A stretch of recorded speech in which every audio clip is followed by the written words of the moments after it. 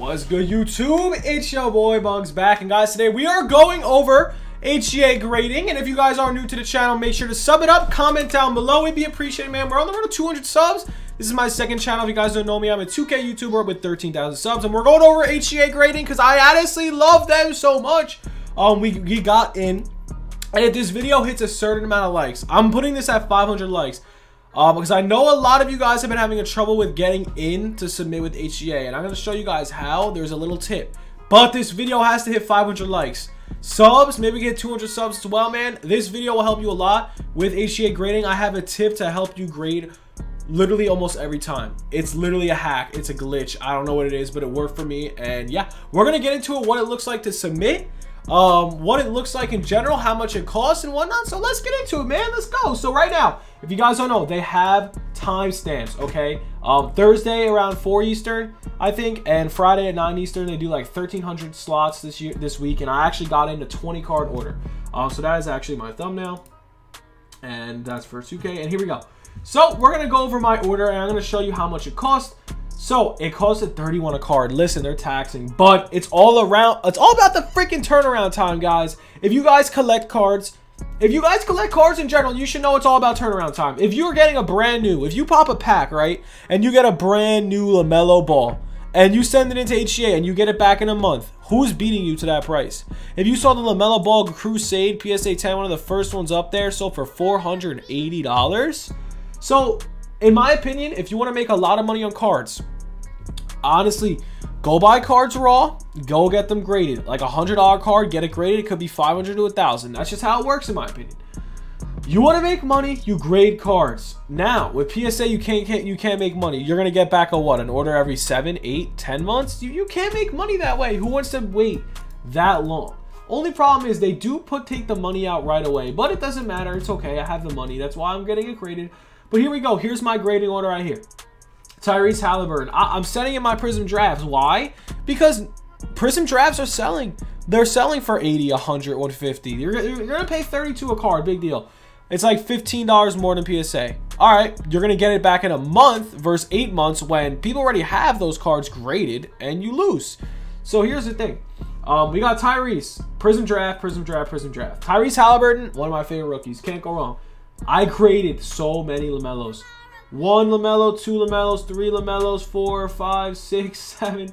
We have so many LaMelo balls. I gotta go LaMelo ball. So I got LaMelo ball. We got the Edwards Hoops base.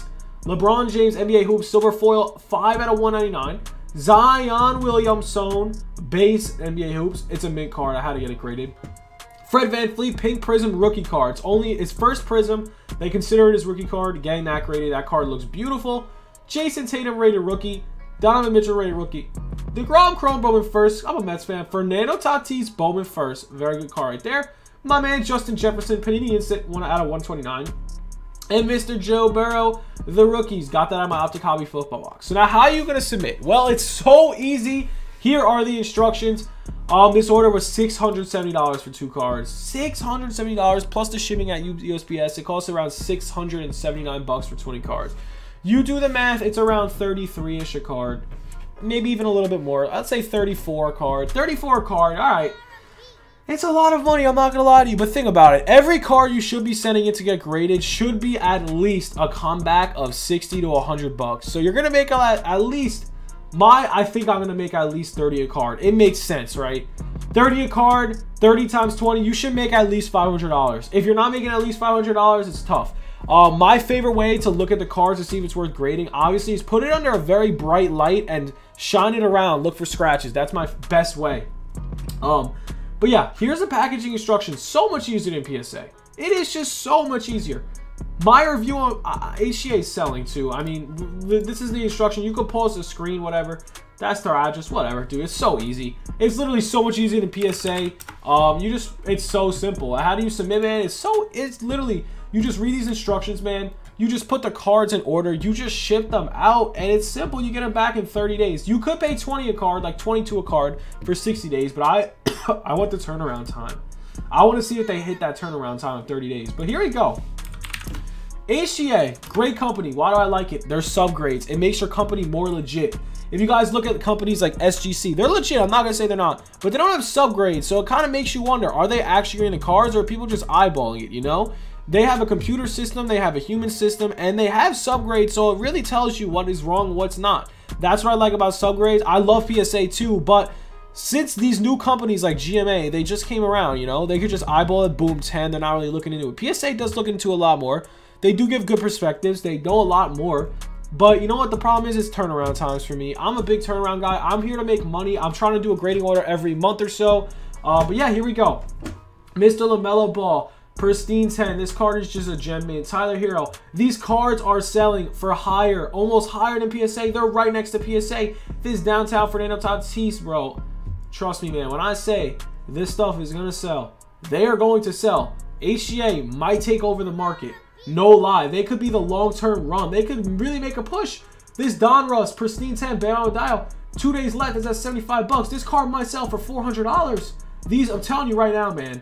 These cards are on the ups right now. HGA is going to make a huge impact on the market. And I think you guys should definitely choose them. I'm telling you right now. PSA, man, I'm not waiting 8 months, bro. I don't care if it's 10 bucks less. I want my cards back in a month. What are you doing with them? What are you doing with them? Why are my cards that are worth $1,000 not there?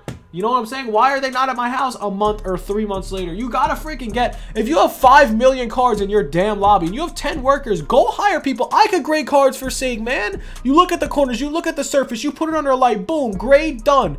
Where is the cards? You need workers, man. Come on. You have $1 million of business, billions of dollars of business. Freaking help the people. But anyways, how do you make an order? Well, we go to create an order. We add the card, set name, I don't know, Prism Draft, let's do Tyrese. Card number, I don't know, 10, variation, just red, white, and blue, right? Prism, red, white, and blue, I did it. It doesn't matter. Match card, quantity, 1, boom. For the declared value, just put 100. Just put 100, trust me. They're not going to upcharge you. 100, 200, whatever. Because they charge you $1 per 100. So that's it. You just go add a card. Boom. Do that. Do that. Do that again. That again. That again. Boom. Then you do save and quit. And now here's the thing. You want to do save and quit. And then once they have the queue up time around 4 o'clock, you just wait. Just keep refreshing. You don't even have to refresh. It pops up. And you just hope for the lottery. Hope you get in.